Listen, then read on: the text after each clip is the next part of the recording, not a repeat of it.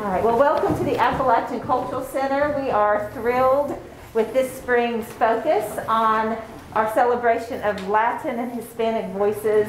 Our first participant in that celebration is Professor Michael Giles, who's a Venezuelan-American, who's gracing us with his paintings and is going to talk to us about their construction and their creation, the influences that he had by Gabriel Garcia Marquez from Colombia, but passed away in Mexico. I think he lived in Mexico the last 30 years of his life.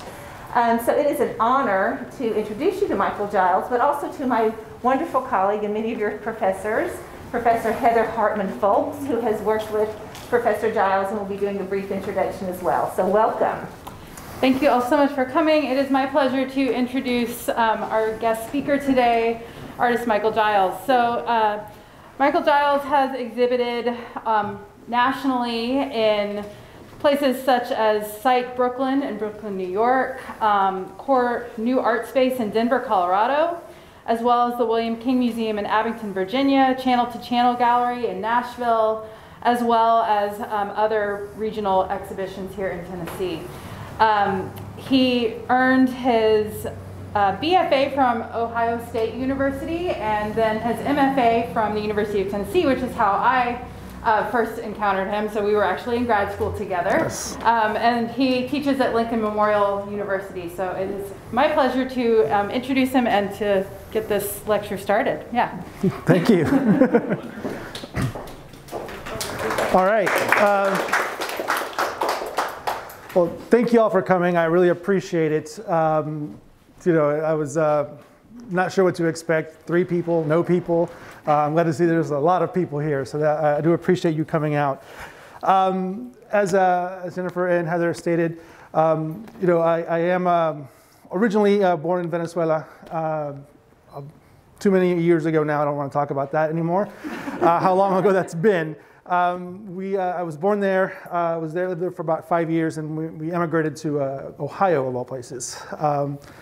One of my aunts was actually at grad school in Ohio University, so we went up to be with her for a little bit, and we stayed in Ohio.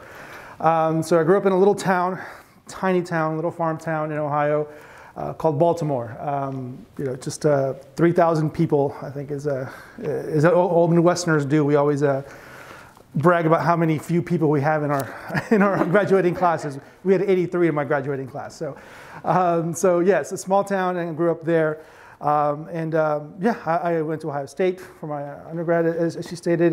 Lived in Chicago for a while. Came to Tennessee for grad school for 3 years, but met a Tennessee girl, and I'm still here so many years later. So it's been my ride throughout the Americas, so to speak.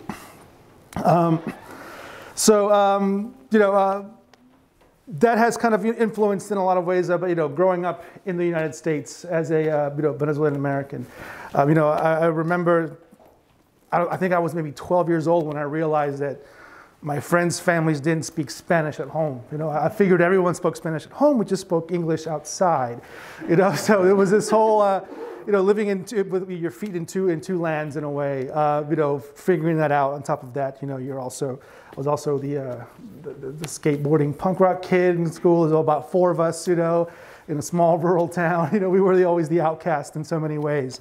And that kind of influenced me in terms of, my creative processes. I was always into drawing and making. Since I was a kid, I always remember always drawing. My father would bring home these stacks of the old computer papers, which are, none of you remember this because you're all so young, but the old computer papers that were just bound together. And I would just go through those and draw on them all weekend long. He'd bring me more the next week, and I would just do that all the time. And that's kind of how my process started as I became an artist. Ohio State, making art throughout my college years, throughout my younger years, and continuing to this day, still making art. It's been the mainstay of my life, I guess, in a lot of ways. I always ask myself sometimes, why do you make art? Well, it's the only thing I'm kind of good at, I guess. That's kept me going for a long time there. So this body of work is a newer kind of body of work, which, as stated before, has been influenced by the by the work of Gabriel Garcia Marquez, 100 Years of Solitude. This is this book here, which I'm working from. So the importance of the book in and of itself, it's one of the seminal texts of Latin American literature of the 20th century. It's he's a Nobel Prize winner. It tells a very kind of a basic story of magical realism that kind of encompasses the history of Latin America as I interpreted it and received it from my parents. My parents were, said that they immigrated from Venezuela when they were young. They were in their 20s, mid-20s when they emigrated. And my connection to Venezuela was really the stories they told us. The stories they told me about Venezuela, the stories they told me about Latin America. How do you figure out the presence of Latin America when you're growing up in the United States in the 80s? When you've got it's all Rocky and Rambo movies, and all this very kind of a 80s hyper Americanness. How do you navigate those two spaces? It was these stories that they told me about the visions of Latin America, the richness of the countries, yet the continual economic and political instability in the countries. All these things, in the middle of the yuppie 80s. With the high rising stock markets and all these things. How do you make sense of that as a kid, when you don't understand so much? All you're seeing is the nightly news sometimes, and you're seeing information that's given to you through television and through pop culture. So one of the things that resonated to me about this book was that the same stories that my parents told me, I could see them in this book. That makes sense, of course. My parents, once again, they would have been early teenagers when this book came out. This is a book that they would have read probably in their late teens and early 20s. This is the book that they would have had a connection to. These are the stories that we tell ourselves that we have in Latin America. So that became an important aspect to me when I started finally reading this book. That it connected me to those stories that I had been told. And I got to this book late in life. I didn't really pick it up until I was in my 30s and started to read it. So this book became important in that sense. I got into this book because I was working one of my many side jobs as an adjunct professor, as I'm sure Heather can attest to that kind of work, and all you other professors who maybe did the adjunct gig for a while can also attest to. You've always got a second, maybe a third job, as well as teaching 2 classes at 2 different universities and colleges, etc. I was working at a job at Jewelry TV. I don't know if you all are familiar with Jewelry TV, but I was working there taking orders for people's rings and earrings and what have you, but you couldn't have any kind of phone on the sales floor. You couldn't have any kind of electronics. All you could do was read books. So I was reading this book one time, and I was like, whoa, I'm really connecting to it. I'm really connecting to it. I felt that I wanted to do something with this book. How can I use this book to tell a story, maybe to at least use it as an impetus to make art? That was at a time right then when my artwork was transforming as well. That was around a time when I was starting to get back into abstraction. I had dabbled in abstraction in the past before, but I had always primarily did figurative work. I had primarily done figurative work throughout my life. Maybe you remember, Heather, my final show was these giant drawings of punk rock bands and family members and things of that nature. So I had always done figurative work. But one of the things I found with the figurative work at the time, but before I started going into abstraction again, I started to make kind of work that was politically relevant. I was trying to make work that talked about politics, talked about the work around us, talked about the world around us. What I found was that I kept focusing on the negative aspects of the world and the news around me. So I kept making work that was kind of depressing me all the time. I was going in my studio. I got to the point where I was going to my studio and not enjoying myself. I was totally not enjoying anything I was doing because it was just depressing me. I was looking over news stories from Latin America and the turbulence going on with, at that point, the turbulence in Venezuela with the transition from Chavez to Maduro, the transition, this is the time of the Arab Spring, you know, I was looking at all that. There seemed to be such high hopes, but there was also a lot of terrible things happening throughout the world, and I was kind of incorporating that into my work and depressing myself. And I thought, how can you keep doing this? It's not making you happy as an artist, as a person. What do you want to do? You know, you need to change something here to make this enjoyable. That's when I came to the realization, I just wanted to paint again. I wanted to literally just put material onto a surface. You know, I wanted to paint again. I wanted to be an artist again. I wanted to do that basic thing that I really enjoy so much, is putting material onto a canvas. I started doing some really not good abstract paintings at the time. I always tell my students, you got to get the bad ones out before the good ones come. So you got to work, just keep making them. So I kept doing that.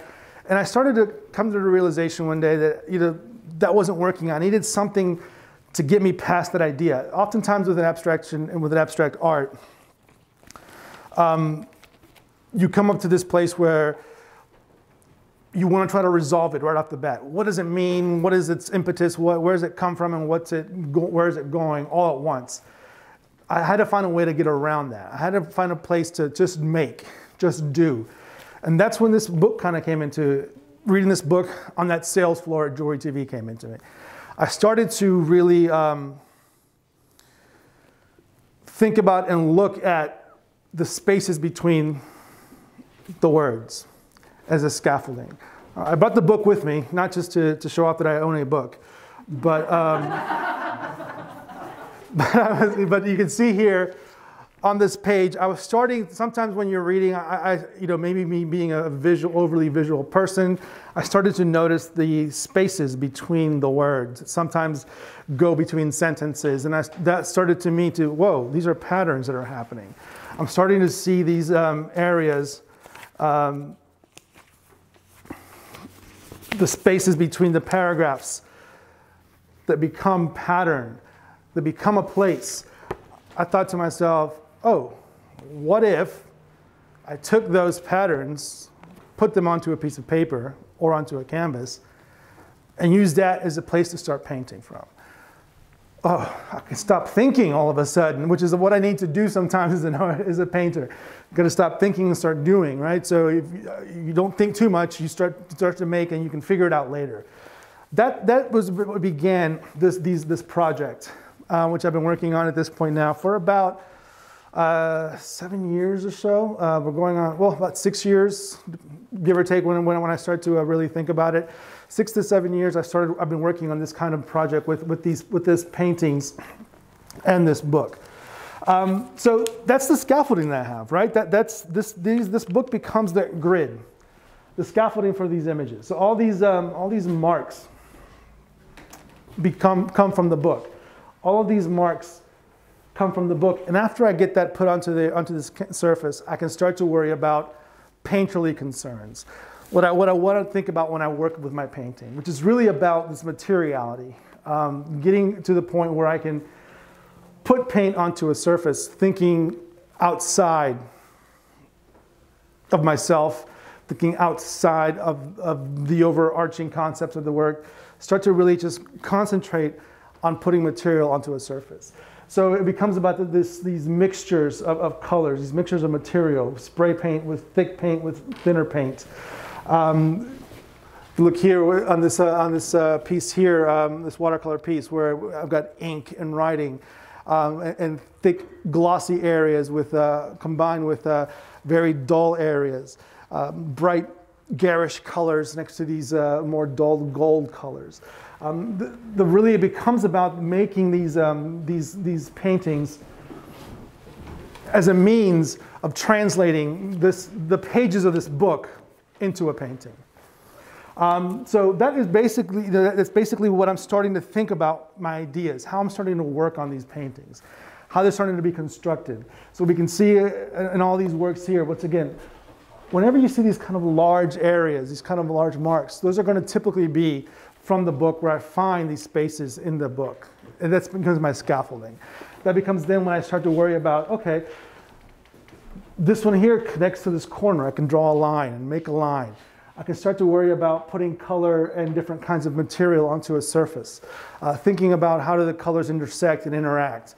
Starting to build a new kind of concept for this book, for these paintings that comes from the pages of this book. So it is this kind of a dual track of meaning in a way to me. The meaning of the book itself, personal perhaps, directly to me, it really comes about this idea of connecting with these histories that I talked about. But on the same time, it also becomes about these kind of more formal painterly concerns.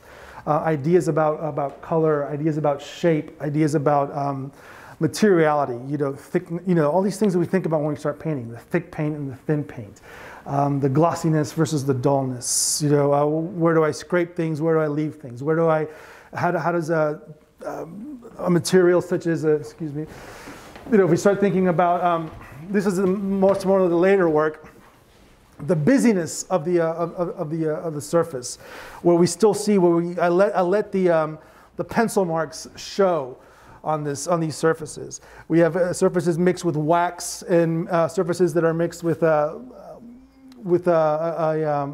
glossy liquid on here, so that it makes it shiny against the dullness of itself. Mixing, this has acrylic paint as well involved in it. Oftentimes I'll start now with acrylic as a base of these things. Finding ways to start to play around with colored pencil and charcoal and paint together to make a composition that becomes of interest, that brings some kind of a visual interest to the viewer, hopefully, as they look onto these. Finding the spaces to do the,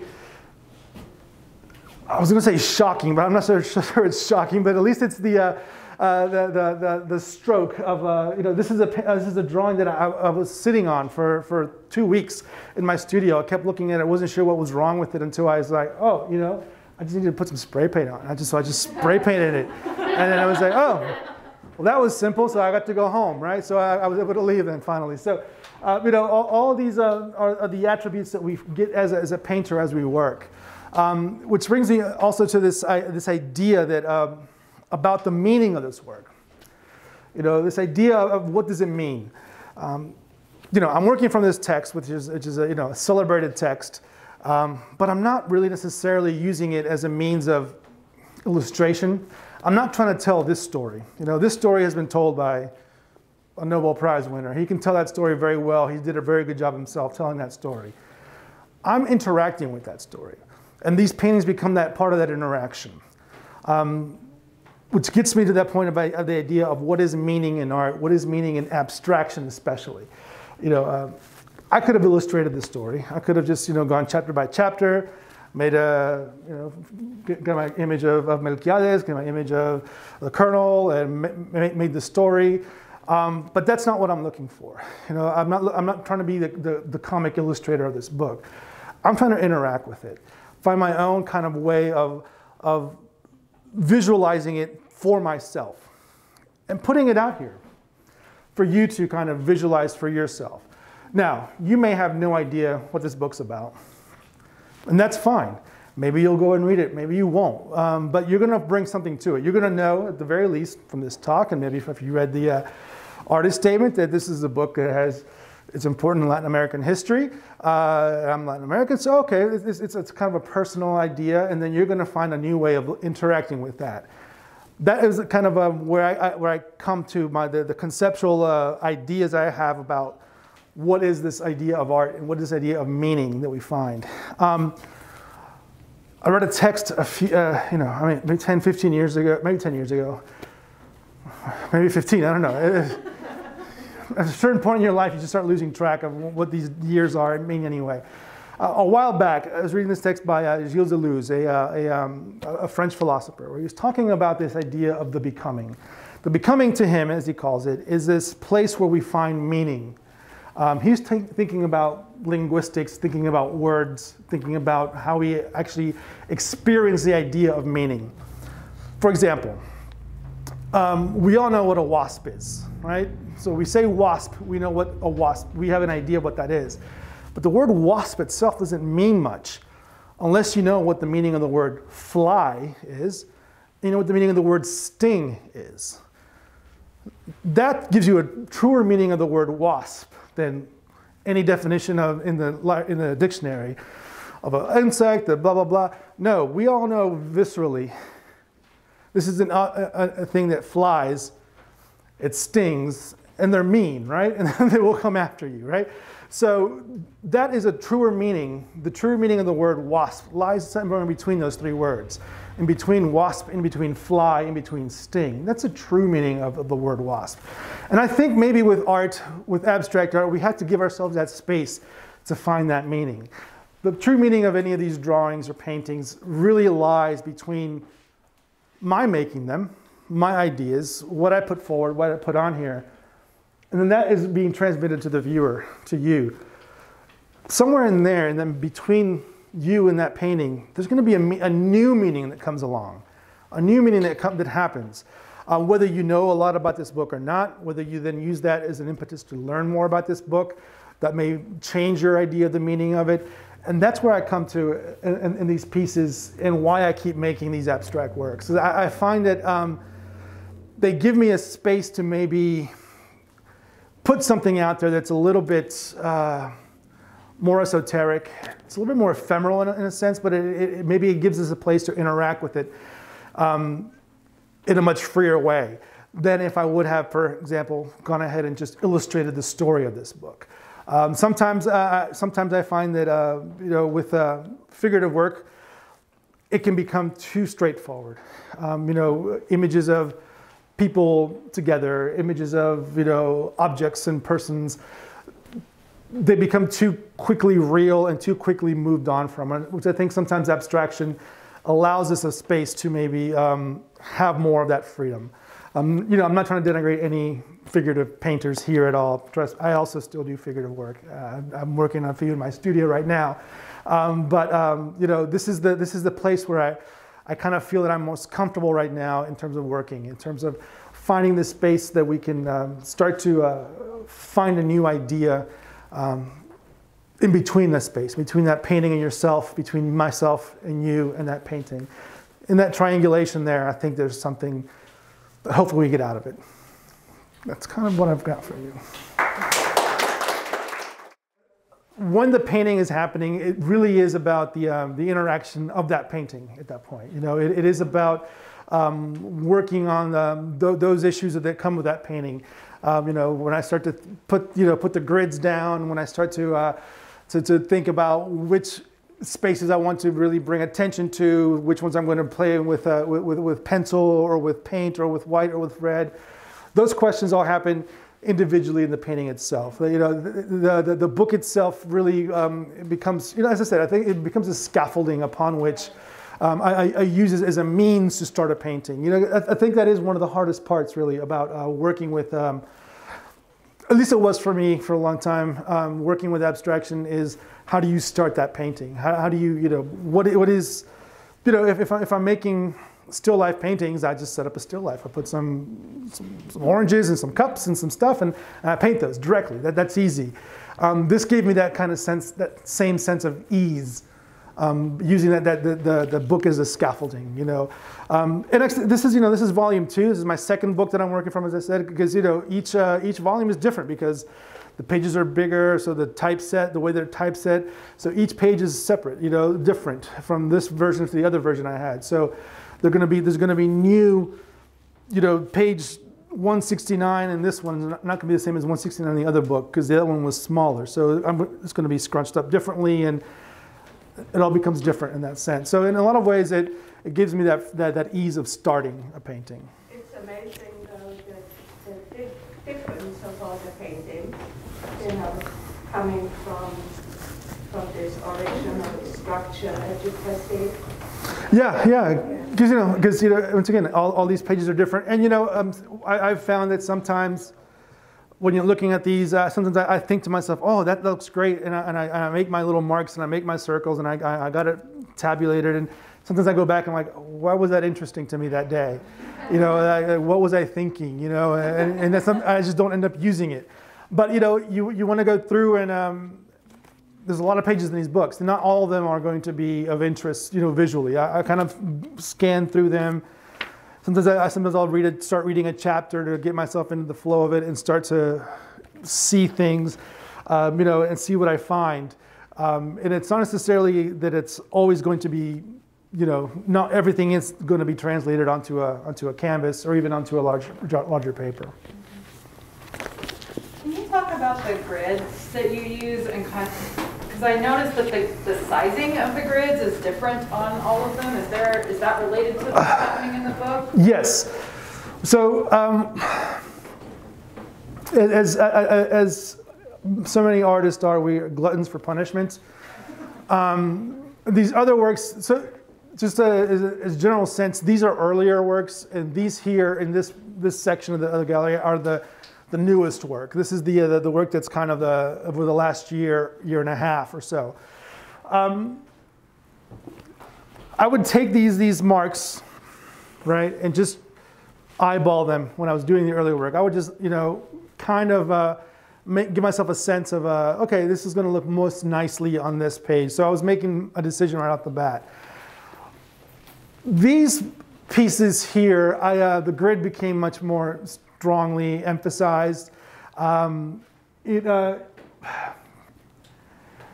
I said, we're glutton for punishment. I decided to myself, I want to figure out what the average of spaces and marks are on this, what the average of lines are on a page. So I sat there, I sat there and counted letters across the page so I can get a basis, I find an average. I did the lines, and I got the lines. So then I had, what is it exactly? I forget. Basically, it's 50. I came up with most lines carried about 56 characters, and there are about 70 lines. So then, so then what happens is then I start to divide things into 56 sections, divide into 70 sections, and then I start drawing lines with a ruler across these things, and because you know I don't have enough work to do as is with a full-time job and a wife and a child and my art, and you know, so I give myself more work for something that I end up then painting over. So you can't, you know, it's this, so the grid has become a bit more dictated from the beginning in terms of standardized, I guess is what I'm trying to say. And I've got a list here of on canvases. The large ones will be 70 inches, about 56 inches. I haven't had the heart to make one of those yet, or the stamina yet to make one of the bigger ones. But these smaller ones also happen to be the 28 by 35, which meant that I can't buy a pre-made canvas any longer. These other ones are 30 by 40. As you see in there, which actually you can buy those pre-made in a store. Now I've got to actually build them and stretch them myself. So always finding new ways to make myself work more for not a, I don't know, maybe it's worth it, but maybe it's not. But that's what I'm doing right now anyway. I'm sure sometimes artists we do try to find ways to, I don't know, we're hands-on people, I guess, in a lot of ways. So this keeps me more hands-on in that sense.